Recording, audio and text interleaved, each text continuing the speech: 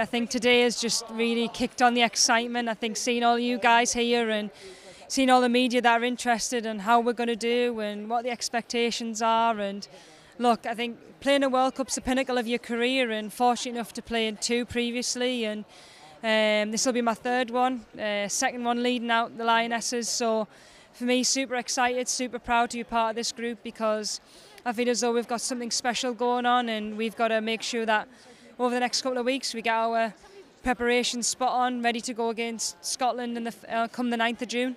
Well, like you said, you think you have something special going on right now, and it is a great time for football and women in sports as well. If you could just put your finger on one thing that you would think gives this England squad the edge or the X factor going into this World Cup, what would it be?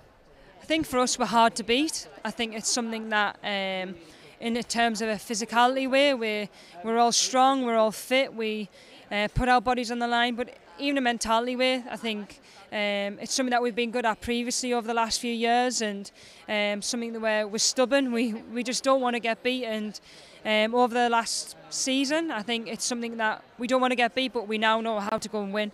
So for us, it's kind of switching that mentality of not being so defensive, but being able to go and be brave and to go and use our philosophy in terms of the football, and to go and win as many games as we possibly can. I feel as though that's helped us, especially over the last season.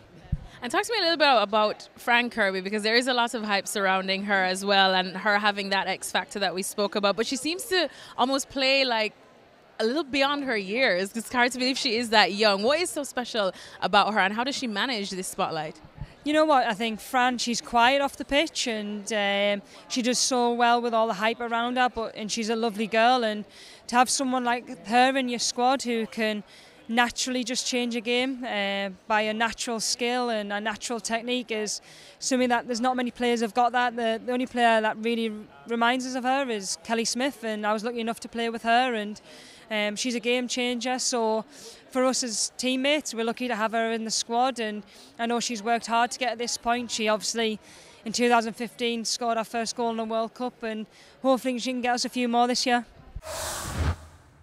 All right, Toni, ahead of this World Cup now, just let me know how you're feeling on a personal level and the entire squad now that you've had some togetherness time. I'm really, really excited. Obviously, happy to meet up with the team. Met up a bit late because of the Champions League final, but the girls say they've had a great week, and I'm sure we'll continue with our preparation, you know, the same way we always do. Be diligent, disciplined, and have some fun along the way, and be ready for France. Now, for better or for worse, there is a lot of hype surrounding this England ladies team, and of course, rightfully so. How do you guys manage the expectations you have on you? Do you go in thinking, you know, semi-final, nothing less, or do you just take it game by game? We certainly have to take it game by game. I know we've been open in the media and said we want to win the tournament, and rightly so, because I believe we have the ability in the squad to do that. But it has to be game by game. The most important one for us is Scotland. That's what we're super focused on now. You can't really plan your route in these tournaments. It's impossible because you don't know what's going to happen. So yeah, game by game. First up, Scotland. Massive game for us. I was going to say, it is a massive game on paper. That is definitely a rivalry that you can't miss.